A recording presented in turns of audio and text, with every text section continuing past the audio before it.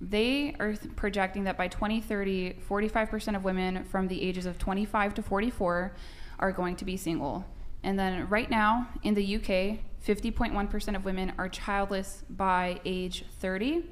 So I just think that it's going to be hard for a lot of us out here to get married these days. And I think on top of that, if you're not married by age 30 as a woman, it's really unlikely that you would get married. And I do understand that there are they're called like the promiscuous 10%. So basically, there's people at sociosexual extremes that just like to smash and pass, wham, bam, thank you, ma'am, and they're good and they're content and they're happy. But the majority of women, the majority of people are not that way. And more specifically, the majority of women are long-term mating strategists, which means I would say that probably most of you, the men that you choose to sleep with outside of like work, the men that you choose to sleep with, you would probably be more open to dating them, right? So I just find a lot of our methods these days that women are using to secure men that they want and are attracted to, they really fall flat, like they don't really work, is what I'm seeing. So, and it's just like hard stuff to dig through. But those are my thoughts so far. Can I ask you a question? Yeah. Why do you think that if a woman isn't married by the time she's 30, that it's unlikely that she will? No, it's not that I think that. Like, that's what the statistics show. That's what the statistics show. Yeah. Okay. Yeah. I mean, you can be an exception to the rule, right? That it would just requires being able to move around the norm. That's kind of how that goes. Because to be frank, like most men are sexless, and well, most men aren't in relationships either. So if you guys wanted to, you probably could get married tomorrow to like just some guy. But it's like, are you going to be attracted to him? That's a different question. Because I have a YouTube channel where I try to help women to get married and stay married, and honestly, like, I think it's a huge issue to where women often compromise on having an attractive man for having a stable man because he's a good boy, he follows the rules, he pays the bills.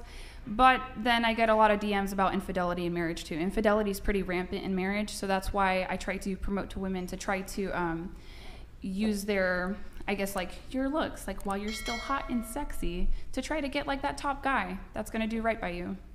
Mm-hmm.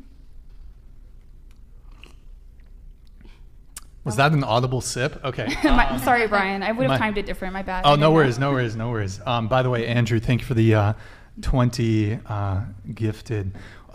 So, and remind me what your name is again? Raisha.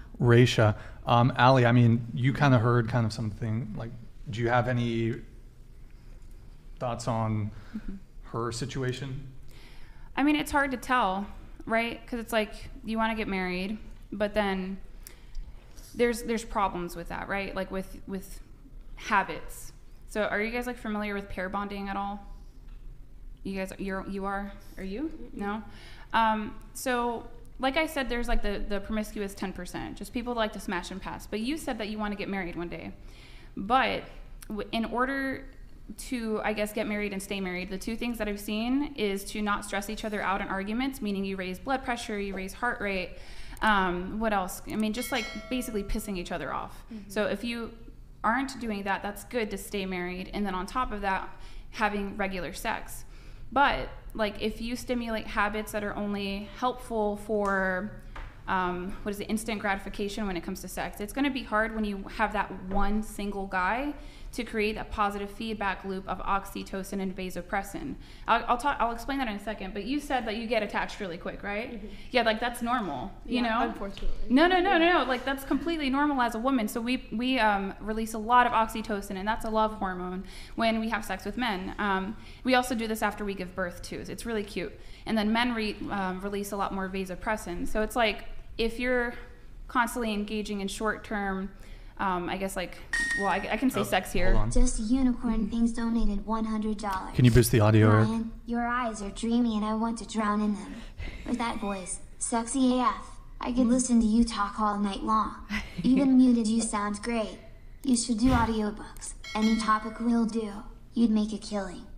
Yo, Unicorn, thank you for the big $100 soup chat, and thank you for the flattery and the endorsement.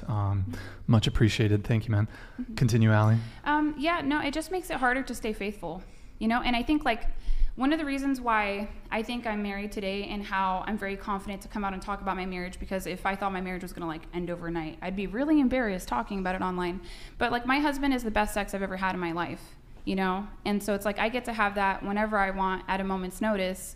But if I had kind of been around the block more, then I might have already had the best sex of my life. And that's like a heavy thing for a woman to carry psychologically if you're in a relationship with a man and you're like, well, that guy hit it better. You know what I mean? So it's like, but the more men that you sleep with, the more likely that is to occur. Whereas like if you just kind of take the more monogamous route of kind of like what you're doing right now in college, then you have more of an opportunity to be sexually impressed by a man. You know what I mean? So it's just like getting into more positive habits that support monogamy. Because like the college life ends one day. You know, it's weird. Like you're in college, you think this is like your world, and then you forget that there's a whole other, you know, globe, country, planet out there. So to prepare ourselves for that once we graduate too. Mm-hmm. Anybody have a response? I don't know. I feel like now it's like... Oh, okay. Go ahead.